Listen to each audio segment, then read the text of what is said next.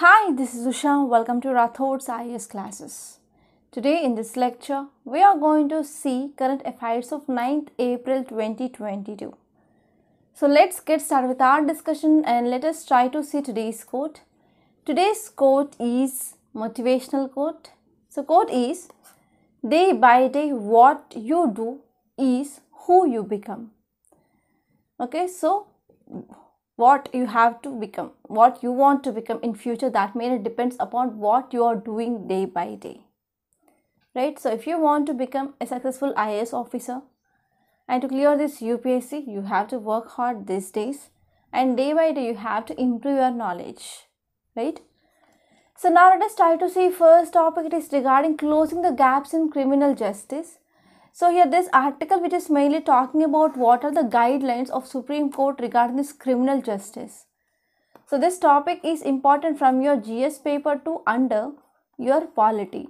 So now let us try to understand this topic in a very great detail. Actually this topic is a very dry topic. So now let us try to understand some provisions of recommendations or guidelines which is mainly given by Supreme Court to improve this criminal justice, mainly to decrease the deficiencies in our criminal justice.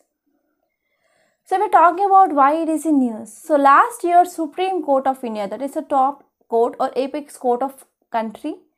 So while hearing a criminal appeal, so it mainly came up with this suo motu cognizance, and it is mainly dealing with deficiencies and as well as some inadequacies during this criminal trials. So during these criminal trials, what are the deficiencies are there, what are the inadequacies are there?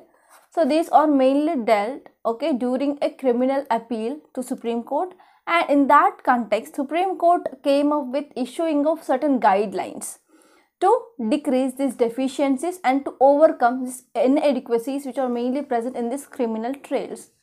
So the case was Criminal Trials versus the State of Andhra Pradesh 2021. So in this case, Supreme Court came up with some guidelines regarding inadequacies and deficiencies in criminal trials, right? So these directions, okay, so these directions which are mainly including like site plan. So how should go for site plan, and inquest report, that is investigation report, and also talked about body sketches. So body sketches mainly include some post-mortem reports. Okay, and even it mainly talked about photographs and videographs of post-mortem in some cases.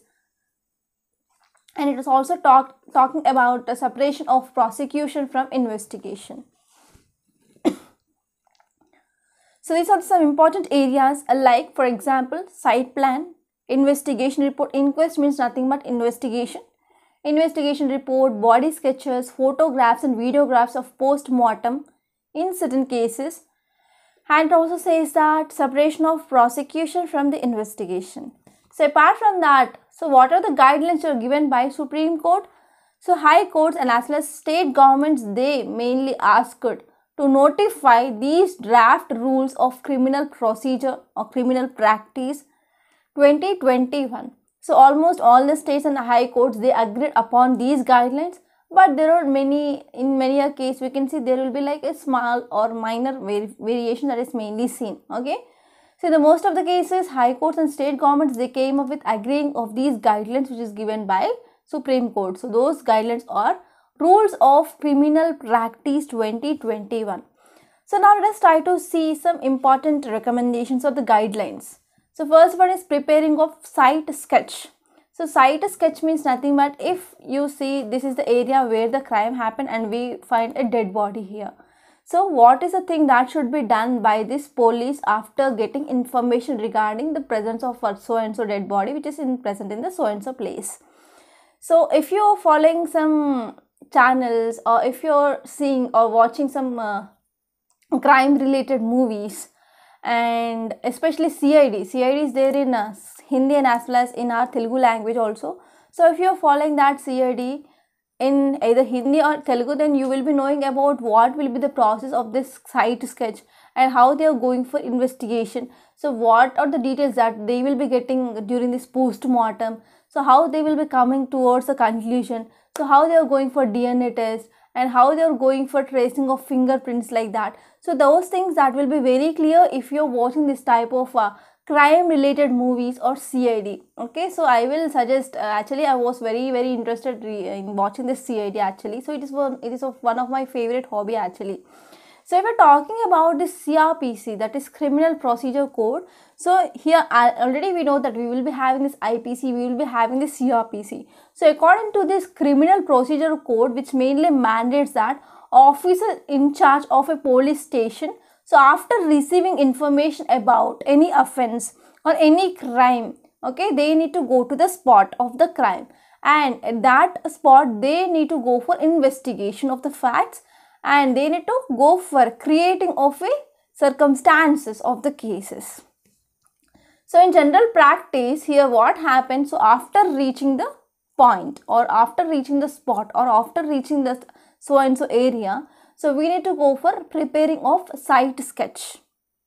Okay, so in this site sketch it need to have some details of crime scene, and they need to collect some evidences. For example, if there is any murder which is done by any by gunshot, means they will be getting some important thing like gunpowder, or you have to find out which bullet that is, how much that is, right, and in which angle the shot happened. So for example, if there is any murder which is mainly done by knife, means they have to collect the knife where it is present, like that.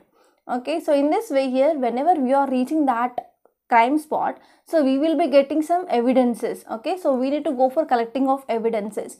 So if you are taking that knife, means if you are collecting that knife, means on that knife there is high chance of getting fingerprints. So if at all that that person who is a criminal who is wearing the gloves, means we can't get the fingerprints, but unless and until if he is not wearing the gloves, means we can also get some fingerprints on that, right? So here we need to go for collecting of evidence at that site. So as per the guidelines, it mainly says that site sketch which mainly prepared by investigating officer shall be followed by scale site plan. Okay, so first here investigation officer come up with this site sketch, and after that site plan should be prepared. Okay, scaled site plan should be prepared by police draftman. Okay, so police draftman is also very much necessary according to these guidelines, and these guidelines also mandates that medico legal certificate, okay, medico legal certificate, and as well as post-mortem report should be in a printed format. Okay, so in this medical legal certificate and as well as post-mortem report also we need the printed format of human body. Okay, and wherever the injuries are there, that images should be also present, and those should be also indicated in the sketch. So if we're talking about test veracity here, so the purpose of preparing this investigation report, it is to ascertain whether a person has died under suspicious circumstances or died an unnatural death. For sometimes what happened, there will be the poisoning cases will be there, and in some cases what happened, so some criminals they will be importing some dangerous animals like some snake venom, okay, some dangerous animals which are not native to that country, and they will be using that animals to attack these humans, especially to have some committing of crime. And even some cases, if there are close persons who will be having some grudge on any other person, means they will be knowing about that person who is allergy with. So in that case they will be also using some allergic materials to cause death. So in this way here we need to know whether this death which happened because of suspicious circumstances or because of unnatural death or natural death, like that. So we need to come up with a conclusion. So this evidence, if the evidence and as well as material which is collected during investigation, so this will be very much helpful to come up with the cause of death here. Okay, and later on we can come up with the registration of the case, and we need to go for regular investigation should be done. Okay, so similarly if you're talking about this post-mortem report, so post-mortem report will be acting as a document by itself. It is not a piece of substantive evidence. So if you're talking about for better scrutiny here, So even National Human Rights Commission, that is NHRC in India, also came up with some similar guidelines in cases of death in police custody. So in police custody also deaths will happen because of sometimes torture. So sometimes because of some, if at all any illness which is present in that person, like heart failure, like that. So during this investigation process, what happened, there will be some because of some anxiety, because of tachycardia or bradycardia, that is irregular heartbeats, that will be also leads to this custodial deaths or police custody deaths, right? So here in this Supreme Court also had directed, in if at all in case of death of a person in a police action or death in police custody, then the magistrate or this investigation officer, they shall inform this hospital to arrange a photography and videography for conducting of post-mortem examination of this deceased. So whenever any person who mainly dead in this police custody means, so whenever post-mortem which is happening means, at that time, so this police officer, that is investigating officer or the magistrate, they need to arrange for the photography and as well as videography during this post-mortem of that deceased person. And the similar guidelines which mainly issued by this National Human Rights Commission, so it was way back in 1995, and here NHRC which is revising these guidelines time to time, right? So Supreme Court in this famous case, that is People Union for Civil Liberties versus State of Maharashtra, also issued similar guidelines for death in the exchange of fire with the police. And if you're talking about this draft code which mainly provides that investigating officer shall seize such photographs and as well as videographs, and they have to preserve the original, okay, the original thing, and they can obtain the certificate under section 65B of Indian Evidence Act. So under this Indian Evidence Act, so this draft code says that investigating officer, they shall keep, okay, they shall seize this photographs and as well as videographs, okay, under this section 65B of Indian Evidence Act. And the purpose of these guidelines, it is mainly to ensure that there should be uniformity that should be present in the procedure in the cases which are mainly dealing with the cases of death in police action or custody here. So therefore we need to go for there will be like appropriate for this police forces across the states, and that will be helpful for speeding up of implementation of this scheme. And we can go for own cadre photographers, so that expertise is maintained in the police station level, okay, to mainly to record this case of this police custody deaths. Okay, so this is about this topic. And now let us try to see next topic. It is regarding Russia suspended from this Human Rights Council, UNHRC, United Nations Human Rights Council. So in yesterday's lecture we studied some introduction regarding this topic, and now let us try to see this topic in a very great detail. So this topic is important regarding your GS paper 2 under international relations. So now let us try to talk about this topic. So if you see here, what is the context? So already you know that Russia's membership in this United Nations Human Rights Council has been suspended. Okay, so because of this suspension of this Russia from this United Nations Human Rights Commission, so now it is under the global spotlight. So why this Russia which is mainly suspended?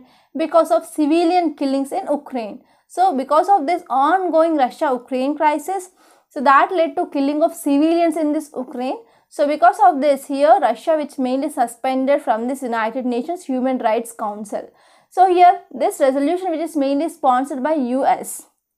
Okay, US sponsored resolution in this United Nations General Assembly, and actually this resolution which mainly approved by 93 countries, and 24 countries are against this resolution, and about 58 countries they abstained from this resolution. So India is also one of the country which mainly abstained from this voting. So we are talking about details regarding the civilians killing. So according to the Office of High Commissioner of Human Rights, they mainly said that about 1,611 civilians have been killed and 2,227 civilians they have been injured in this Russia-Ukraine war. So when this war has begun, so till from that time onwards, it is now more than 40 days. So in this 40 days, about 1,611 civilians they were killed and about 2,227 civilians they were injured in this Ukraine. So what is the India's stand? India mainly abstained from this resolution, right? So what are the reasons? India believes that India believes that decisions should be taken by respecting due process. As all democratic polity and structures, they respect the same, and this also applies to international organizations. So in these international organizations also they need to respect the due process, right? And India, which mainly emphasizing on the due course, is significant, and there was unease apparently among a large section of the member states to expel Russia without waiting for the outcome of a probe into the violations. And apart from that, it also said that if India has chosen any side, so it is a side of peace, and it is for an immediate end to violence. So whatever the stand that we want, here we want to go for peace and we want to end the violence. And experts feel that the vote at this United Nations General Assembly was difficult for India, as it subverts and short circuits the whole Human Rights Council led process. So this is about the stand of India. So now let us try to say next topic. It is regarding precaution jab. Okay, precaution jab. So this article is very important because now we are seeing there is a new variant, that is XE variant of this COVID-19, which is mainly circulating fast. And actually the first case which already we found, but our Union Health Minister denied this. And now the first case of this XE variant, that is mainly found in Gujarat. So this is the article in this today's newspaper itself. So here there is again fear of increasing of transmission of this COVID-19. So here government came up with this precaution jab now. So this article is important regarding GS paper 2 under health. So if you're talking about context, it mainly says that Union Health Ministry announced that the precautionary or the third dose of COVID-19 vaccine that would be made available for this 18 plus population at private vaccination centers. At private vaccination centers, we can get this third dose of this COVID-19, or we can say it is a precautionary dose. So it would be the same as that of previous doses. So if you have got this Covishield, then you will be getting this third vaccine Covishield, and if you had this Covaxin, means you will be getting this Covaxin. So if you're talking about details, it mainly says that all those who have completed 9 months after the second dose would be eligible. So who will be eligible here? So after taking 2 doses of this vaccine and after 9 months, okay, so it has been 9 months after taking this COVID-19, means you are eligible to take this third dose of this COVID-19 vaccine. So Union Health Minister, he mainly termed this precautionary jab as extra layer of safety. So here in this context, I want to give you a homework. So let me know what is difference between booster dose and as well as precautionary dose. So this will be very important from your UPSC prelims point of view. Now let us try to say next topic. It is regarding RBI holds benchmark interest rates. So here if you are talking about RBI will be having this monetary policy. So in this monetary policy we will be having 2 times normally. So we will be having accommodative and we will be having constrictive. Accommodative or expansionary monetary policy, or constrictive or tightening of this monetary policy. So accommodative means what happens, interest rates will be low such that they are mainly focusing on increasing of money supply in market.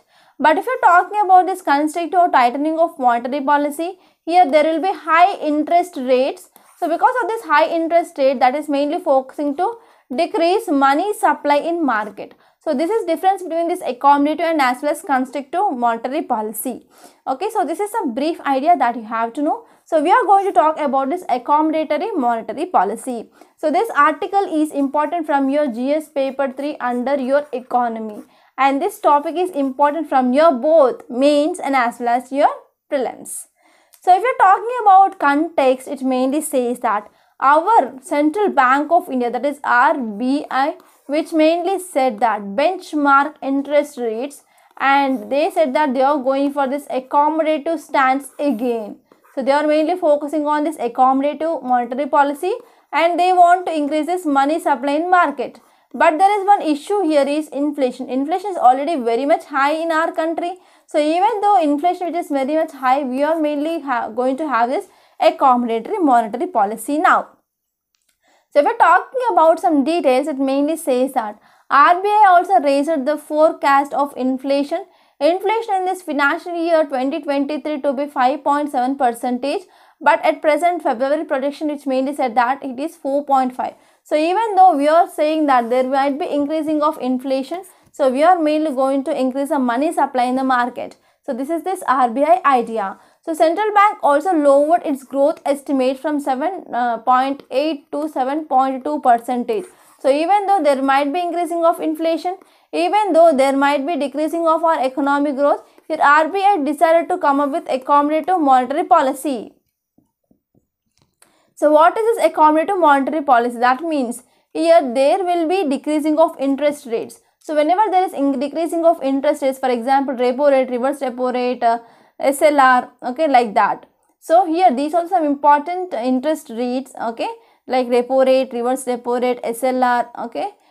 So what happens whenever there is decreasing of this interest rates, there will be increasing of money supply in the market, right? So it is mainly focusing to boost our economic growth.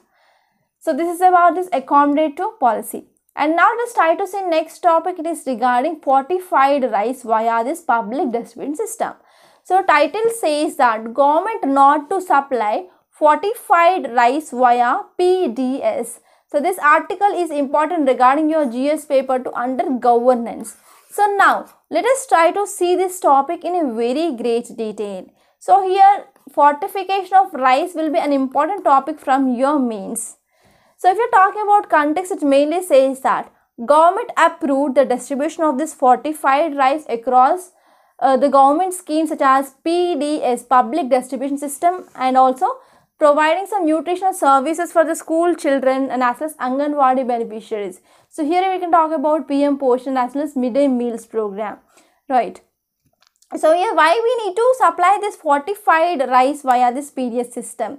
So actually what happened, this PDS system, which is mainly providing subsidized food grains for the below poverty line people. So actually in these people there is a one important problem, that is malnutrition is very much high.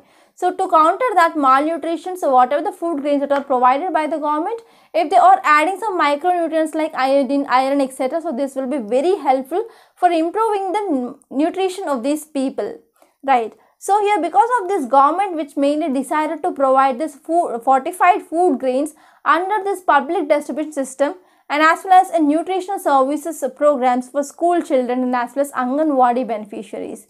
So if we are talking about details, it mainly says that the entire cost of this scheme is rupees 2,700 crore and it will be mainly borne by the center.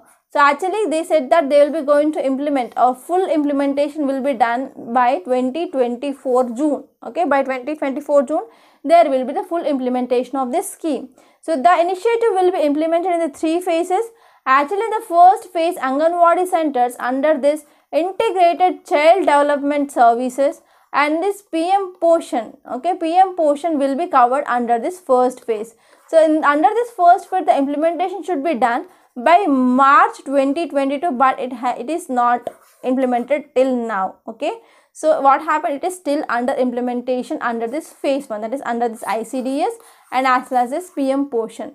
And the second phase will cover targeted public distribution system and even other welfare schemes. So in all 291, okay, in all 291 aspirational districts and as well as some districts which are mainly having some high burden of stunting, so they will be covered by March 2020 and we have to, let's wait and see whether it will be done or not.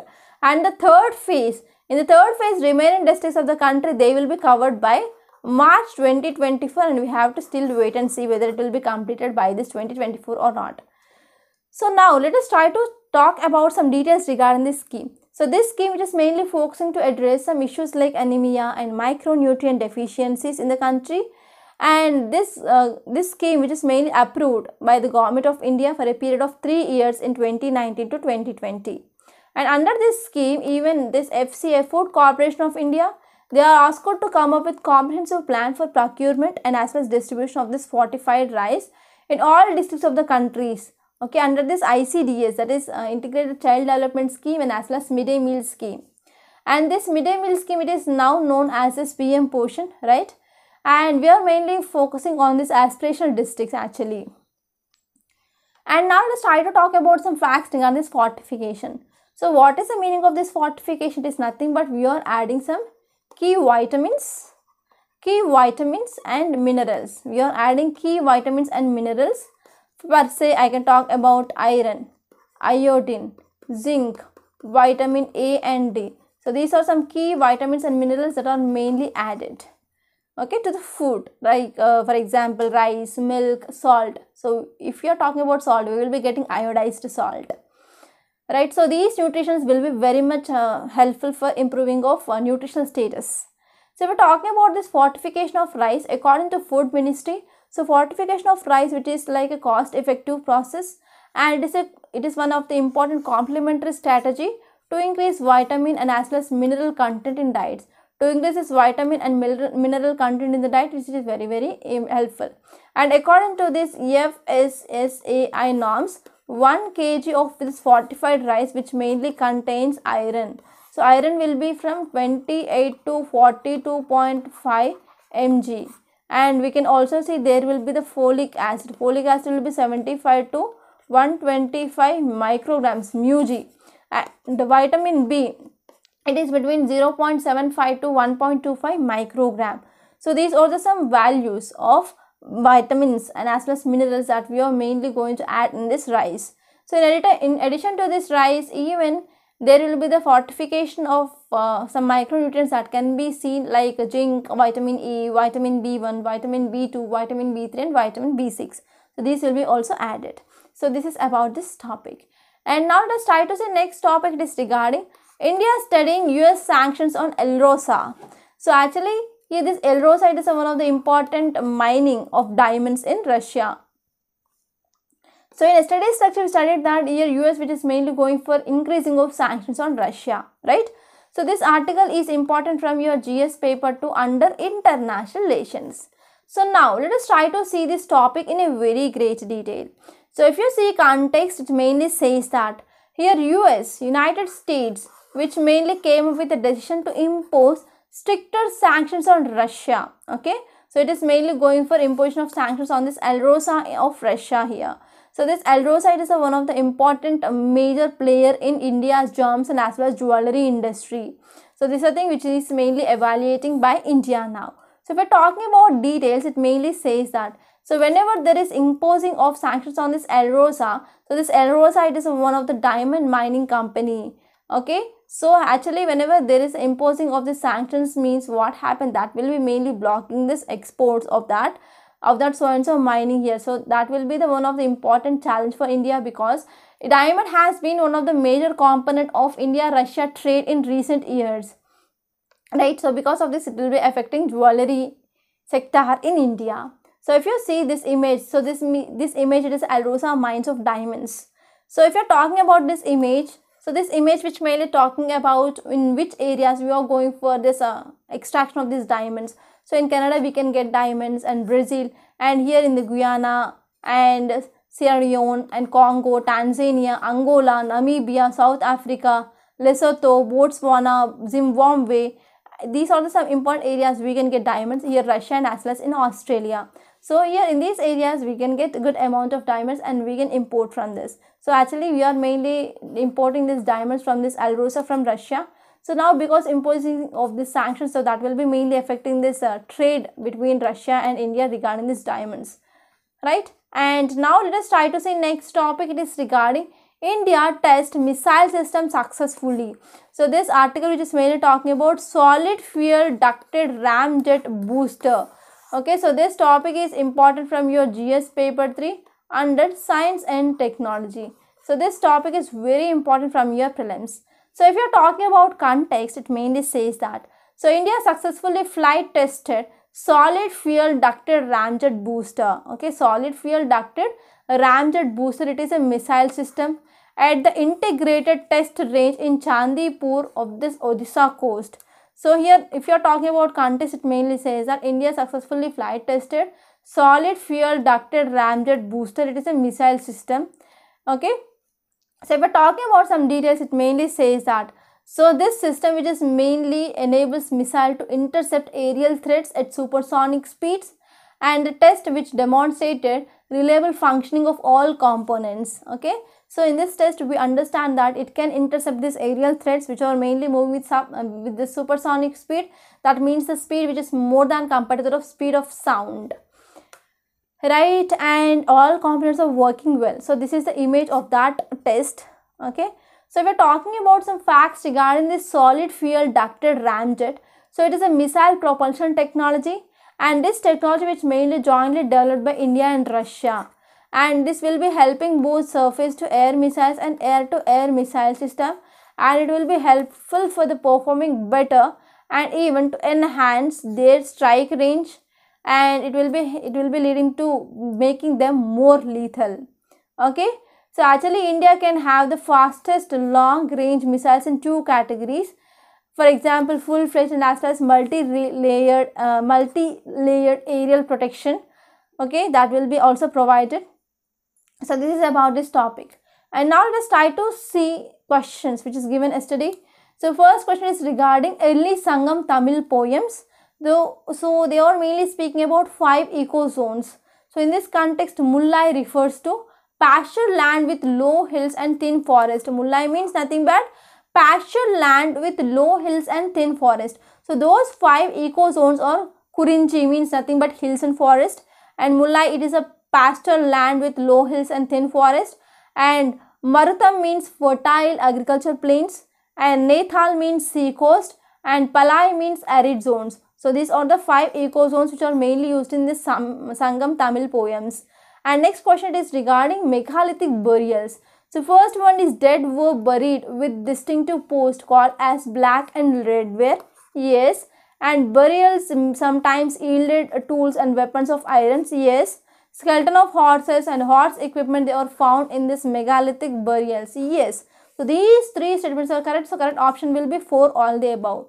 And these are the today's questions. So the first one here, it is Gupta administration. Second one is regarding Neolithic culture of Kashmir Valley. So try to read the statements and try to give me the correct options for these questions in the comment box. And now let us try to see newspaper PDF. So before seeing this newspaper PDF, I want to make a small announcement. So we are going to launch this mains answer writing practice course from this Monday. So if you want to join this course, so please contact us on this number 8074765513. So just 1 day is left, and if you want to make registrations, you can call me on this number for registrations.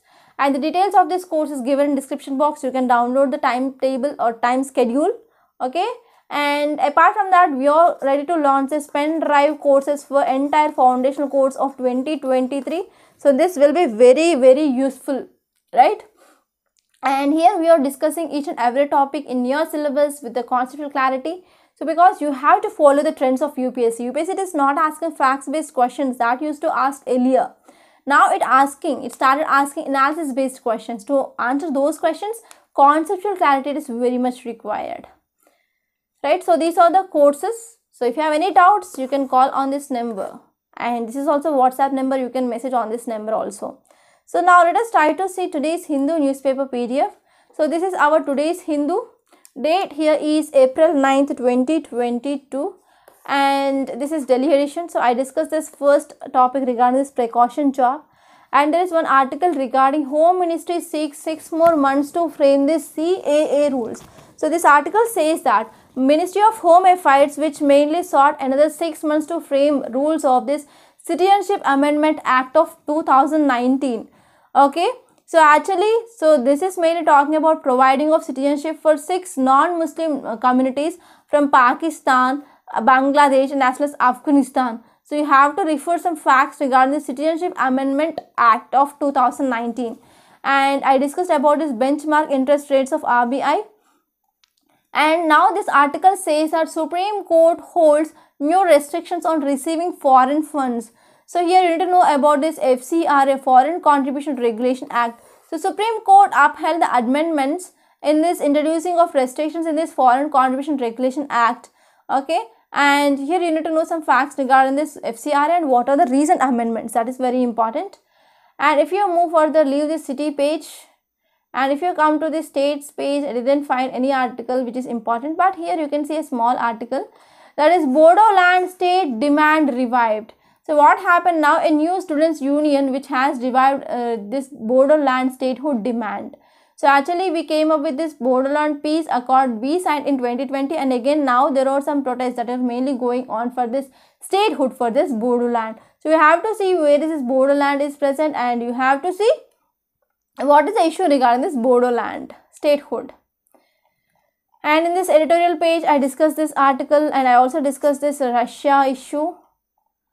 And if you move further, so there are articles regarding 365 new procedures to come under this ABPMJAY.